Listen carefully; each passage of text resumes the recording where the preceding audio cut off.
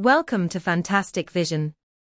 Please subscribe us before you watch today's video. After Harbin Institute of Technology made new progress in EUV light source technology, Lawrence Livermore National Laboratory in the United States also reported that they had developed a new gadget called a large aperture thulium ABAT laser.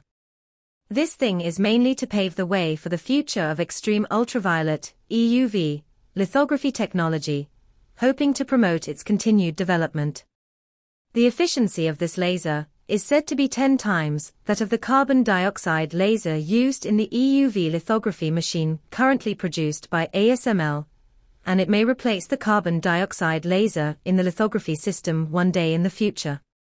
ASML is the only manufacturer in the world that can provide EUV lithography machines, and they hold the most critical technology of EUV equipment. Speaking of the origin of EUV technology, we have to go back to the United States. There is a technology alliance called EUV LLC, which started this first. The EUV LLC alliance is a project vigorously promoted by the US government, led by Intel. It brings together the top scientific research units and engineering teams in the United States, and also involves related companies in some other countries. Everyone is working together to solve the technical difficulties of using EUV light sources to make chips, and strive to make the chip market develop faster than Moore's law.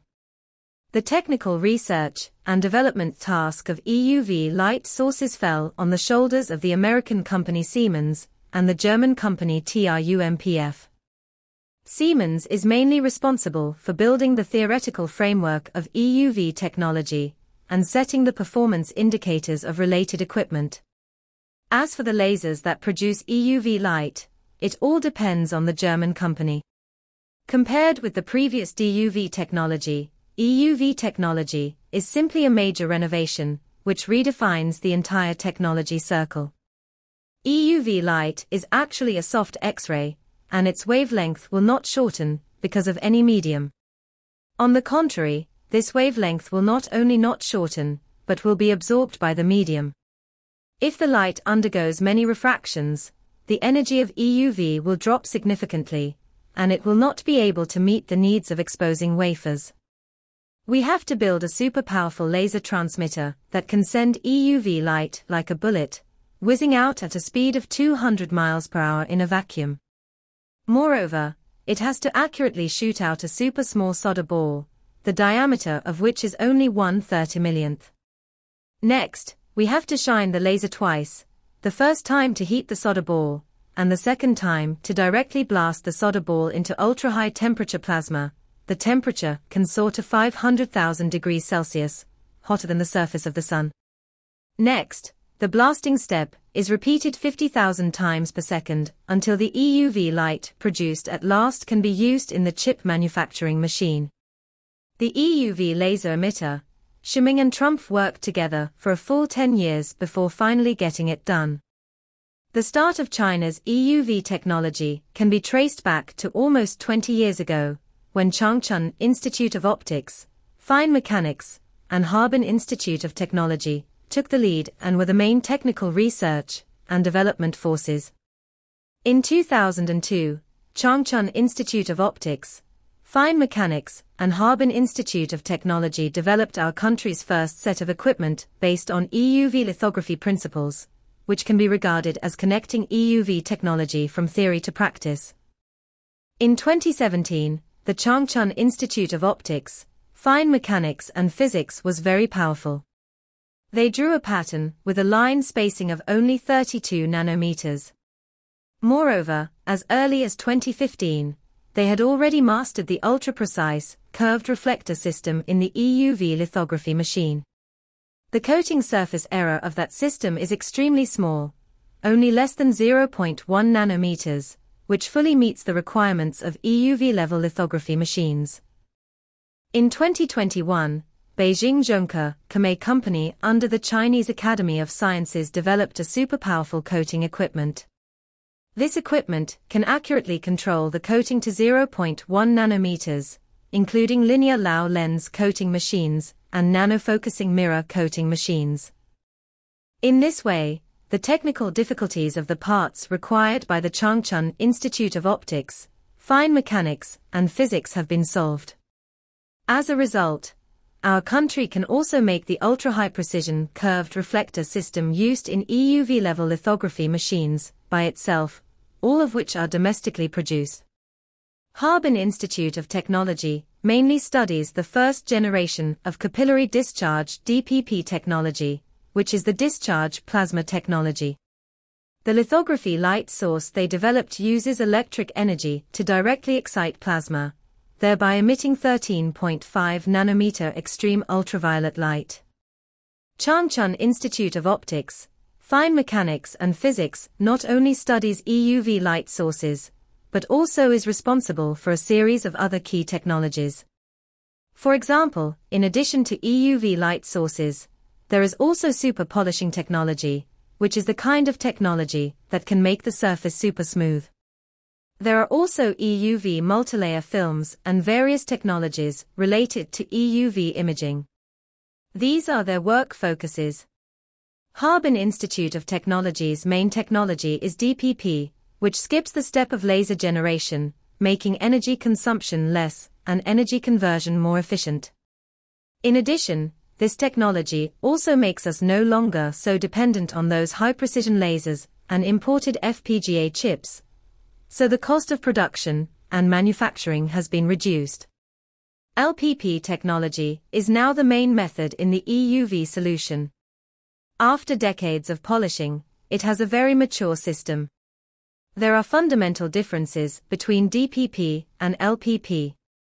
DPP relies on discharge to turn loads, such as Xe or Sn, into plasma, and then emit ultraviolet rays. Then use a multilayer reflector to repeatedly shine these lights, pick out the clean energy spectrum, and finally get 13.5 nanometers extreme ultraviolet light. LPP, which is what we just talked about, uses a very strong laser to irradiate metals such as tin. The free electrons in the tin will absorb the energy of these lasers, and then begin to vibrate in the metal, just like dancing. In this way, the original connection of the metal tin is broken and it becomes plasma. This plasma is very powerful and can meet the standards required by EUV. Earlier, Philips Extreme UV used DPP technology on the prototype of ASML's newly launched NXE 3100 series machine. However, later, LPP technology emerged and surpassed DPP in light source conversion efficiency, so LPP technology became the benchmark in the industry. But this does not mean that DPP technology has no benefits. It is actually quite simple, inexpensive to make, and can convert energy very well. A few years ago, Ushio used Extreme's DPP technology to develop the Tin Phoenix series of inspection lamps. This lamp has been used in mask inspection since 2019. In 2024, colleges and research institutes in Heilongjiang province held a competition for the transformation of scientific and technological innovation results for employees. Harbin Institute of Technology successfully won the championship with their newly developed DPP EUV technology. Their new technology cleverly avoided the LPP EUV technical obstacles promoted by ASML and provided important technical support for our domestic EUV lithography machines. U.S. elimination tactics. The Lawrence Livermore National Laboratory in the United States, that is, LLNL, has developed a laser called BAT. The laser uses a very advanced material called thulium-doped lithium yttrium fluoride. It sounds complicated, but in simple terms, it can make the laser stronger. It is said that this laser can suddenly emit ultra-short and ultra-strong laser pulses, with energy as high as petawatt level and average power of several hundred kilowatts. This performance directly surpasses similar lasers on the market.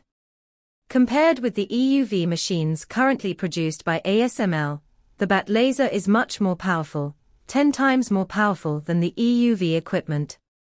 With a high light source power, things can be produced much faster. Speaking of the current EUV laser, it is really a power tiger, and it consumes a lot of electricity. Moreover, the EUV lithography machine has to work under high-intensity exposure all the time, so that the electricity is used up faster. However, the BAT laser has innovated the design framework and the materials used. Once used, it can greatly reduce the power consumption of the product and make the work efficiency soar. BAT can generate pulse trains at an ultra-high repetition rate.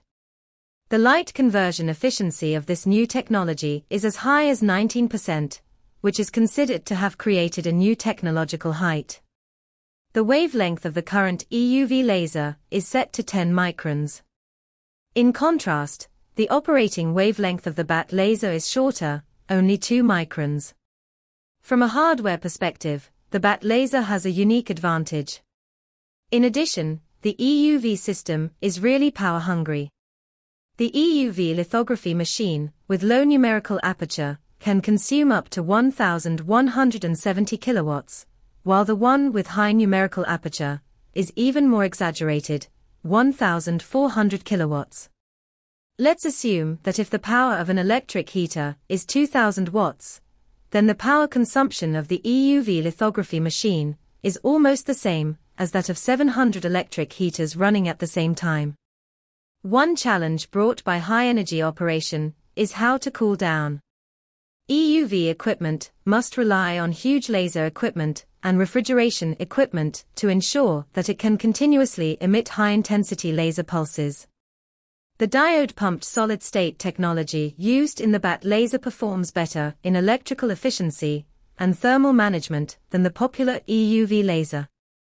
However, the BAT technology, like the previous immersion technology replaced by EUV, has to completely overturn the old technology system and start over. Now, BAT technology can no longer keep up with the market, so everyone in the market is more optimistic about EUV technology. Although current technology still has some problems in terms of power consumption and heat dissipation, EUV technology is now the only way to manufacture chips of 7 nanometers, or even smaller.